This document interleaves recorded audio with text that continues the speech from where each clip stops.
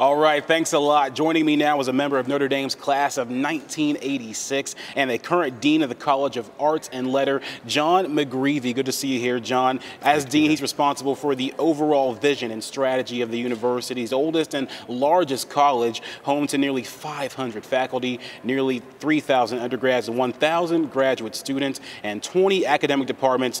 Dean, thanks for joining us on Notre Dame Day. Great to be here, Brandon. Great Thanks. to have you, and I'm loving that half zip there. Good. I got to find me one of those. My Notre Dame wear. I love it. Now, with all the new construction going on around campus, the college is getting some great new space. So what does that mean for arts and letters programs? You know, in terms of facilities, this is the biggest year in the history of the College of Arts and Letters. It's very exciting. As you mentioned, we'll have 3 new buildings. Nanovic Jenkins, which will house economics, sociology, and political science. And for the first time, those departments will be together. And then Corbett on Crossroads, the east side of Crossroads, which will have anthropology, psychology, and then, as you know, the Digital Media Center on the first floor, which is for the whole university, but we think will be a particular appeal to our film, television, theater students. And then the south side of the Crossroads project is O'Neill Hall, which will have music and sacred music. So for us as a whole, that's 6 departments get an entirely state-of-the-art, brand new home. It's very exciting. That is really exciting. I'm sure the students are going to love that, and the faculty as well. Now, I understand you're launching a merit scholarship program in Latino studies. Can you tell us some more about that? We are. Latino studies, we feel, is just something Notre Dame has to be great at. We have to make the Notre Dame of the 21st century as welcoming and as open to Latino Catholics as the Irish and Italian Catholics felt like they owned Notre Dame in the 20th century. And we're going to fail as a Catholic university if we don't do a great job in Latino studies.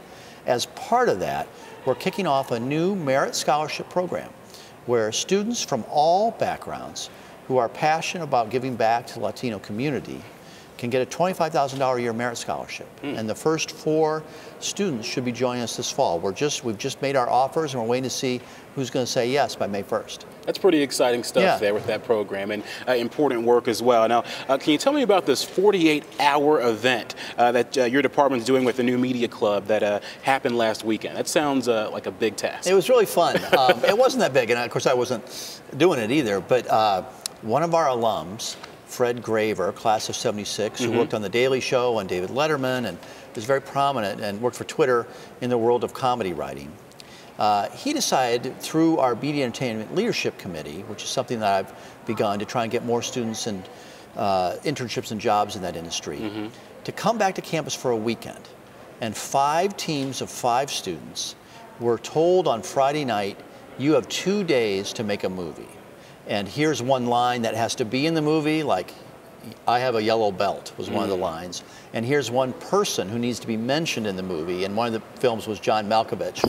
And the 5 teams of 5 students then broke up, spread around the campus, and they spent 1 day writing the movie, 1 day shooting it, and 1 day editing it.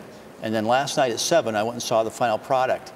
And for movies made with 2 days, they were really pretty good. That's really awesome. Yeah, it's fun. The idea is to try and get more of our students in the habit of making films so they're more competitive on the job market. That's an awesome undertaking there. That's a project that's probably pretty stressful for students as well as they're getting their hands dirty. I think it is, but you know, they had fun. Now, the department bought them free bagels in the morning and pizza on Friday night. So we did try and... Can't beat that. Can't beat that. Ease it a little bit.